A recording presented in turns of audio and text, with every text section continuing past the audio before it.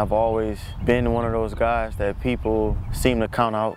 You know, me being a smaller guy, growing up my whole life, it was one of those things that I kind of took personal. Once I was at the point where I was focused and you know, everything that had happened in my life with my dad. Millions of signs. Can't stop, won't stop. I just knew the only person that could stop me was myself.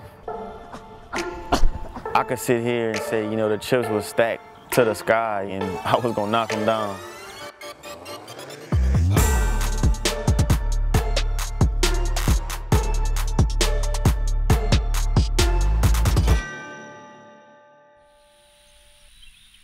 I was born and raised in New Iberia, Louisiana, about 35,000 population, small town. I grew up in the home with my mom and my sister, Venetia. Also had 4 stepbrothers. My mom was just a hard worker. Growing up, she was always working 2 jobs. She was constantly on the move just to provide for me and my sister. And it was tough on my mom, but she made it all work. And you know, I am the man I am today because of her. As a kid, I grew up without that father figure. My dad went away when I was 3 years old. He went to jail for a drug charge. Ended up getting 25 years. All I knew on that day, my dad was supposed to go in to court and get probation. He left a customer in his chair, you know, while he was doing the haircut. And the courthouse was like 2 blocks away from his barbershop. The lawyer that he had said, all right, come in, you're gonna go sign some papers, and you're gonna go back to work. He didn't return to work. I kind of had a lot of anger built up leaving elementary, going into middle school, because I just felt that whatever he had done, it was kind of selfish.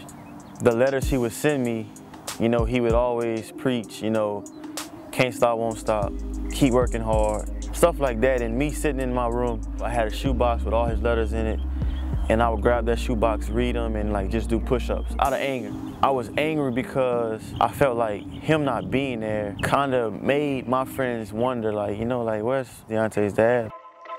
My dad was supposed to be gone for 25 years. With a good behavior, he came home and ate. When he came back, Mama, well, I know I can't make it up because he was getting ready to be released. He said, but I'm gonna try my best to just be there with them, because he can't take back, you know, what's missed. He really did came back as a different person. Everything he wanted to change, it was changed. My grandmother had the barbershop waiting for him to come home. I got a chance to see him be himself, you know, in that barbershop. It was so many things that I learned just seeing my dad in a work environment.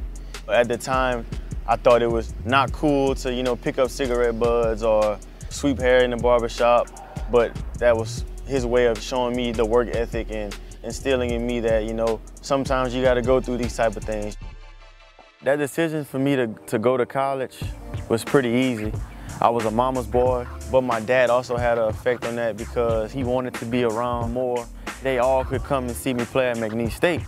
You know, the elite speed and all the things he had done in high school, you knew that was going to translate over. But he not only plays at a high level, he elevates people around him to play at a high level. He's you know, just watch me work, follow me, and we'll be okay. And so all those things kind of led us to believe that he was going to be special. We would always talk about him seeing me play that college football game. And he was like, man, I promise I'm gonna be to that LSU game. Man, things are about to be like exactly what I was planning for. Like, my dad's home. I'm never gonna lose my dad again. Like, this is it.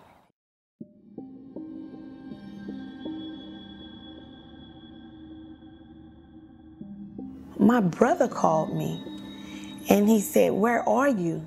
And I said, I'm at home. And he said, oh, sis, he said, I heard something, I don't know if it's true. So I said, what, you know, what happened? He said, they shot Cliff, and I think he's dead. Police responded to a late-night call in Iberia Parish yesterday. Witnesses said they saw 4 men enter Cliff's impressive cuts. They demanded money, and one of the men fatally shot 45-year-old Clifton Williams Jr., the owner of the shop. They said my dad gave him X amount of money and was like, this all I got. Apparently, the guy started beating him with the gun. No, that's not all you got. I don't know what happened, if he figured out who it was, or called him out, or said anything, or started to fight back, but he was shot. Shot right there behind his chair, you know, doing what he loved. Where he was laying on the floor. I don't want to know. But when I go on back there in the room, they had his chair covered, I just screamed.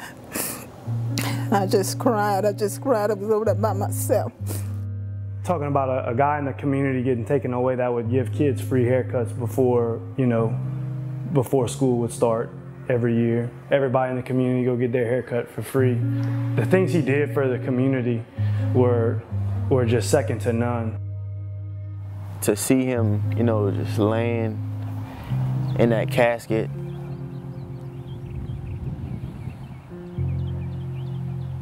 it was tough, man. It was real tough.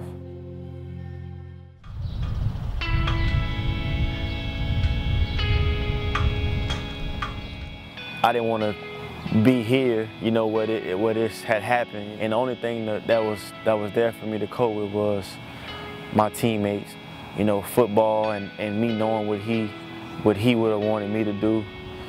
I'm going back and I'm dedicating this game to my dad, and I had RIP Dad on my face. The only thing I ever really remember is just looking across and thinking, I can't believe that kid got on the bus. I can't believe he's here and he's getting dressed and he's gonna go play, And so, but that's kind of who he was. Once I got on the field, it was just kind of like that safe haven. Like, it was just that safe place for me. And he's got Spencer, and he's got the 10 and the 5 and the touchdown Cowboys. Diontae Spencer from 40 yards away. When my dad was murdered, that just made me refocus and made me look at everything in life different. I started approaching each and every day as this could be my last. From that day forward, it was just, I want to build a legacy and live and stand by what he stood for, and can't stop, won't stop. And that's just something, that's been my motto ever since. And Diontae Spencer gets room and a block and a touchdown. Well, that's one way to score your first Canadian Football League touchdown. When I got to the CFL, I was ready to work. The chips, they're stacking a little higher, and I never wanted to have that feeling of someone telling me, I wasn't good enough. It was just a matter of time of somebody believing in me, or somebody giving me that chance, and once I got it, I took it and ran with it. Diontae Spencer, his first touchdown as a member of the Ottawa REDBLACKS, 96-yard masterpiece. I thought about, what he would have said, just seeing, all of my accomplishments. And that's the record for the most total yards in one CFL game. Just hearing the words, come out of his mouth, just, man, I'm proud of you, or something like that. Just, you kind of think about those things. And I would often say, well, Cliff looking down.